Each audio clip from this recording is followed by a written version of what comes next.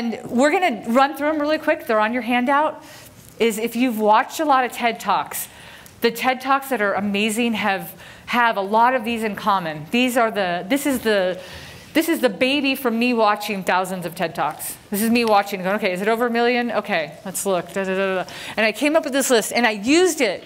I used it for my own talk. I ended up writing out, I mean, it wasn't as pretty back then. I had it on a piece of paper, and I wrote down universal theme, and I wrote all these things, and I wrote things that I wanted to do for each one of them. And then I looked, and I had to, like, had to refine and cut and say, nah, that's not a good universal theme. Nah, that's not a good catchphrase. So the first one is a universal theme. It's having a theme, we talked about it, that can be universally useful to people.